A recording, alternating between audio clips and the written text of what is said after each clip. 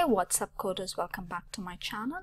In this video I'll show you what a FittedBox widget is and how to use it, and also I'm going to show you a difference when I don't use, how different it looks, and by using it how clean your layout looks.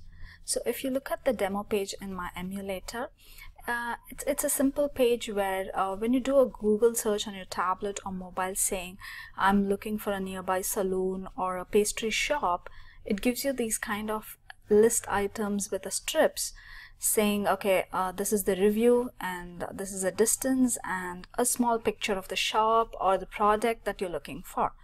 So I thought I'll use a FittedBox image and show you how this looks.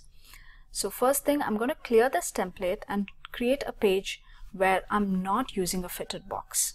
Okay, so here I have a very bare bone template.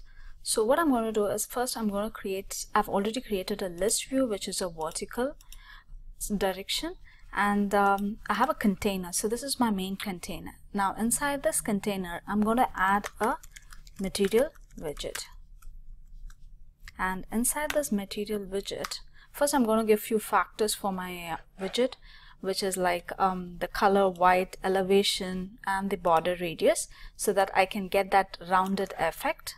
So I'm just going to add those factors. So the first one is color white, elevation 14, and the border radius. Then inside this I'm also going to give another factor, which is nothing but a shadow factor. That's the shadow color. Now this makes up your material.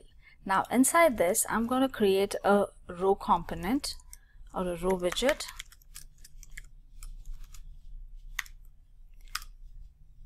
which has an array of children widgets, and inside this I have two containers.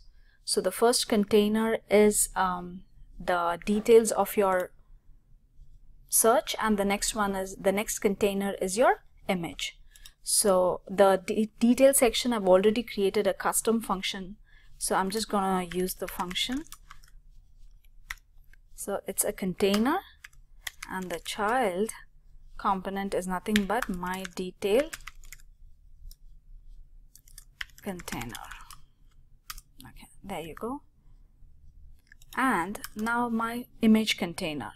So this container is nothing but a simple container with a clip or rect, so that I get that clipping according to the material. You see here it's not a rectangular image. You see it goes according to the material, it gets clipped. So to give this clipping part, I'm adding a clip or rect widget. So I'm using a clip or rect widget with few factors like your border radius. So I'm giving the same border radius as the material. So I'm just going to add that, and inside this I'm going to add a image, and this image is an image from the network, so I'm just going to use that. Okay, there you go.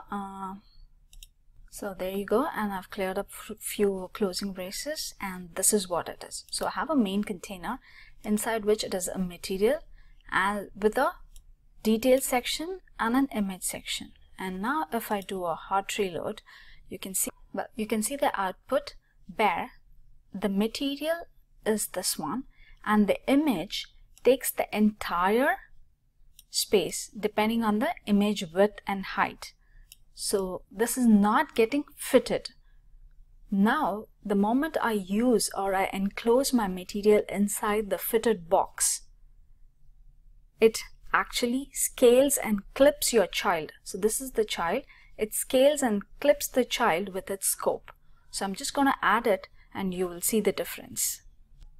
So what I'm going to do is I'm going to go to the main container, and below this I'm going to add a fitted box, and I'm gonna close the fitted box.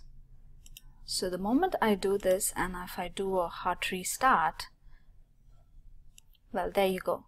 You can see that now this entire container gets fitted the child gets scaled and positioned as per the parent container. Now there are two factors. Say for example, this is your parent container.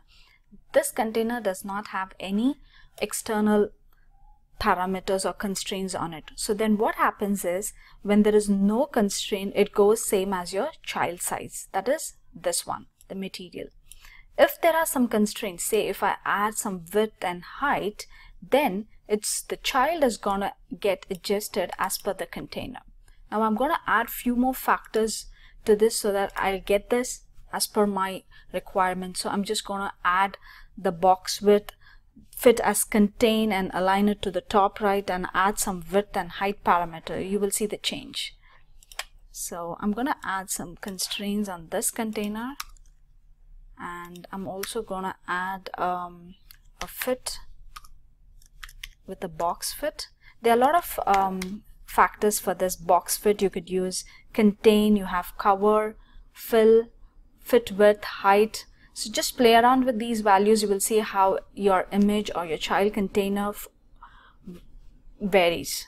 So I'm going to use contain, and I'm also going to use an alignment factor to this, which is going to align it to the top right depending on your UI. So I'm going to say alignment to top right, and then if I do a hard restart, so I'm using all these factors purely for the UI.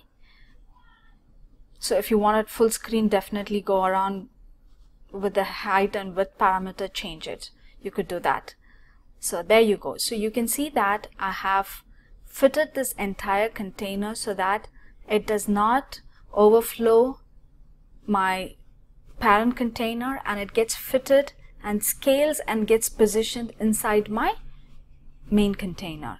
So this is about FittedBox, and a few more details about it would be, well, there's one more use case of this FittedBox would be is, say for example you have articles, and you have an article that has to be displayed the entire cover. So you could use box fit cover, and then you have below the article details. For that also the box fit really works, where you wanna make sure that your child component gets clipped and positioned inside your main container and not overflowing. So in those scenarios you can definitely use FittedBox, and also you can check with the contain the box fit values. And yeah, so this is about FittedBox, and if you do like this video, give it a like and share. And if you find it informative, please do share this video and do subscribe to my channel. Thank you.